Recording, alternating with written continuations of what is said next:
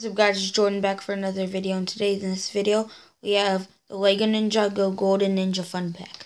So we have Lloyd, but he's missing his mask because I lost it.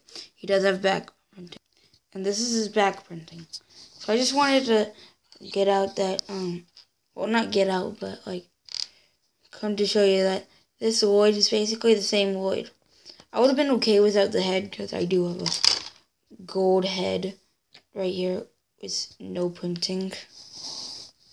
And so, yeah.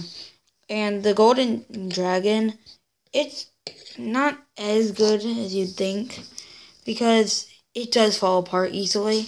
But it's okay that I'm missing a piece from the golden ninja because I'm going to use the ninja in my series. Just like I have some minifigures like Jungle Kai. And you see Jungle J that I'm using in my series. That's like a little sneak peek. But the golden dragon is very flimsy.